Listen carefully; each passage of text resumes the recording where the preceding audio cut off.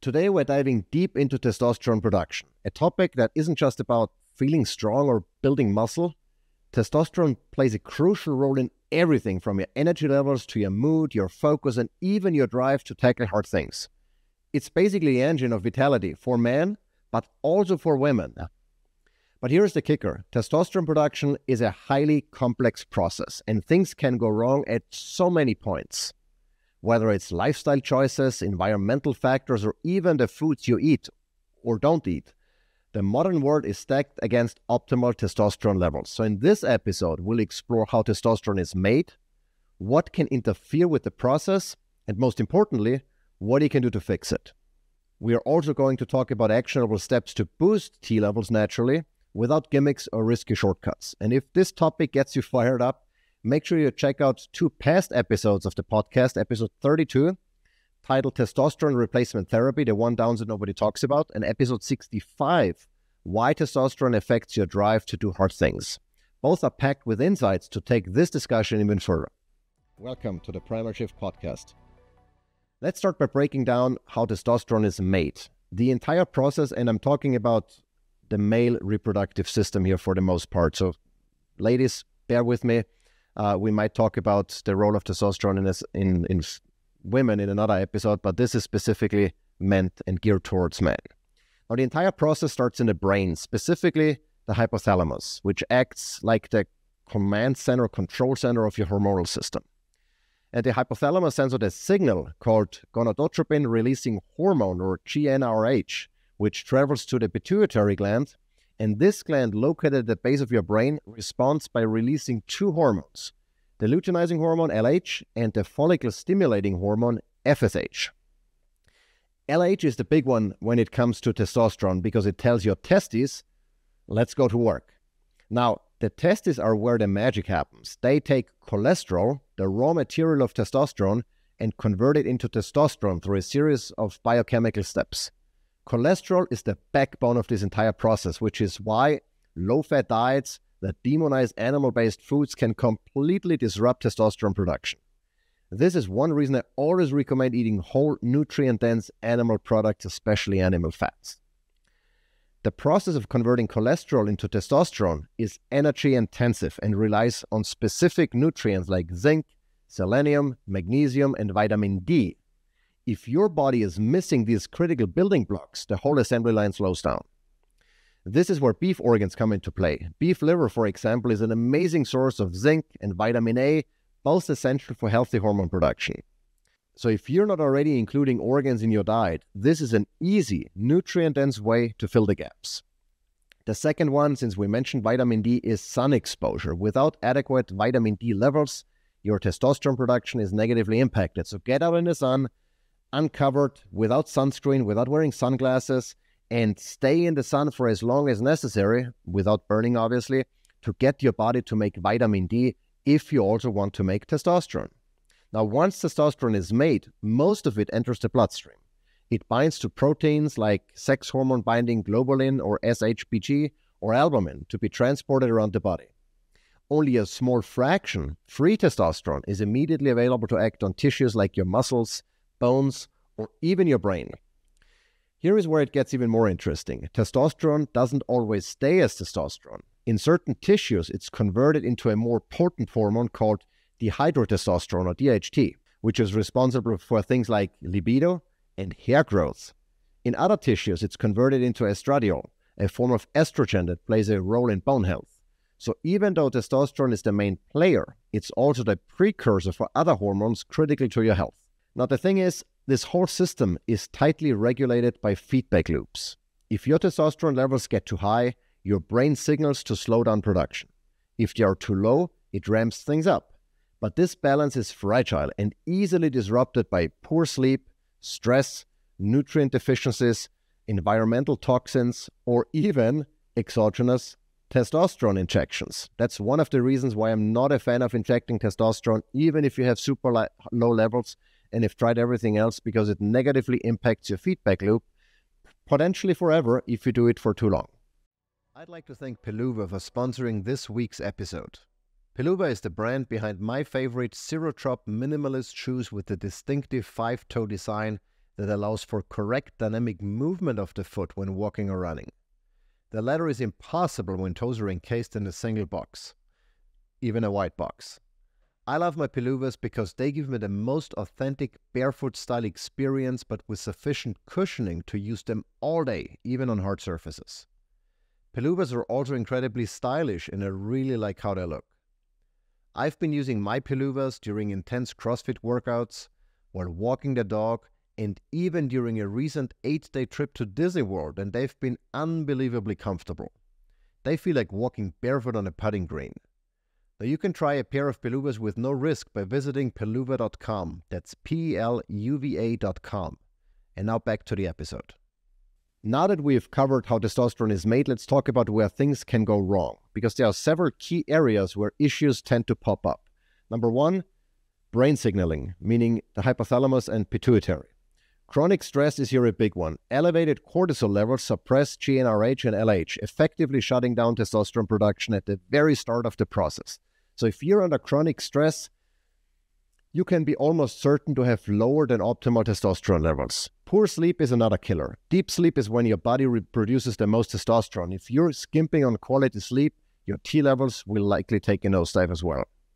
Number two is in the testes, the testosterone factory. Your testes need cholesterol and nutrients to function. If you're on a low-fat diet or not eating enough nutrient-dense foods, you're starving the factory. As easy as that, or as simple as that.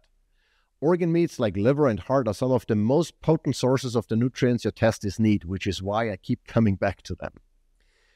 Number two of this is heat exposure, which could be another problem. Testes are outside the body for a reason. They need to stay cool. They need to be tightly regulated as far as temperature is concerned. So tight clothing, prolonged hot baths, and heated car seats, not so great. Now, I don't mean that you shouldn't use the sauna. Intentional heat exposure is great, but being too hot for extended periods, like if you have super tight clothing that, press your testes up against, your body all the time and don't let them breathe, so to say, not a good thing.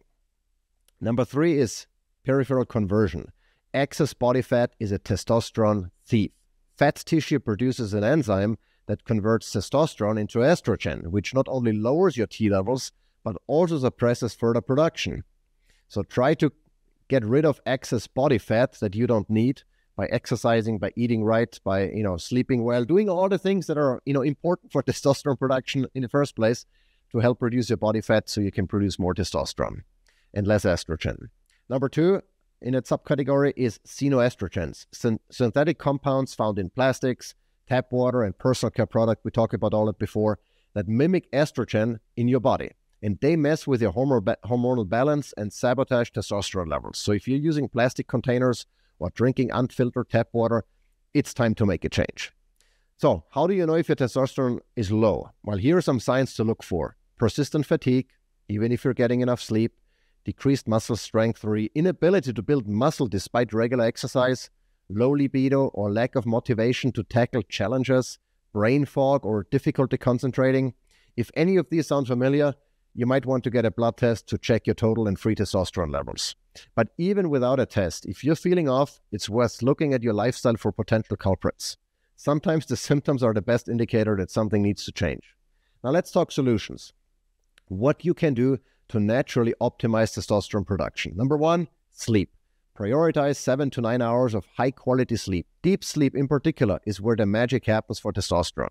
If you're struggling, try blue light blocking glasses, blackout curtains, magnesium before bed, or any of the other things that I've talked about on the podcast before, especially in the sleep episode early in season 1. Number two, eat nutrient-dense foods. Focus on animal-based sources of fat and nutrients. Cholesterol-rich foods like eggs and grass-fed beef are essential. Try to incorporate organ meats into your diet, and if fresh isn't your cup of tea because of taste, texture, whatever issues, freeze-dried beef organ supplements can be an excellent choice here as well. One of the reasons why my wife and I founded MK Supplements. Number three is strength training. Lift heavy weights with compound movements like squats and deadlifts and cleans and jerks and all of the things that that help you put weight on your structure, on your skeleton. Keep the workouts intense but short, because overtraining can spike cortisol and backfire. So more is not always better, despite of what you might have been told. Number four is cool exposure. Keep your testes cool. Avoid tight clothing. Try loose clothing, with plenty of space. Avoid, using the seat warmer all the time, sitting in hot baths for extended periods. Take ice bath instead. That's a great way to keep them cool for sure. It also enhances recovery and possibly support hormonal balance. Try pre-cooling before exercise. That's one of the most effective ways to boost testosterone production, to get into an ice bath before working out, before exercising. And it doesn't have to be a CrossFit or high-intensity type of workout. Something as simple as taking a brisk walk, doing some body movements like push-ups, air squats, etc. can help boost your testosterone levels significantly. Whereas if you post-cool, if you go into the ice bath after a workout, that has actually been shown to lower testosterone levels. So pre-cooling here is the important thing. Number 5, reduce environmental toxins. We've talked about this before on other episodes and on my blog. Ditch plastics for glass and stainless steel. Filter your tap water to remove xenoestrogens. Switch to natural personal care products without synthetic fragrances or parabens and all of the other xenoestrogens found in personal care products. Use clothing with natural fibers, not plastic, not polyester. Merino wool is really my favorite. This is merino wool. This is cotton. It doesn't have to be expensive. You can get fairly inexpensive, high-quality fabrics that don't contain any of that crap you don't want to have on your skin. Number 6, and this is a big one, manage stress. Incorporate mindfulness, meditation, or simply take a walk in nature. Chronic stress is one of the fastest ways to tank your T levels. And doing whatever you can to better manage this or to avoid stress in the beginning. We cannot completely avoid it, but we can reduce it and manage that type of stress we cannot escape by doing all the things I mentioned already.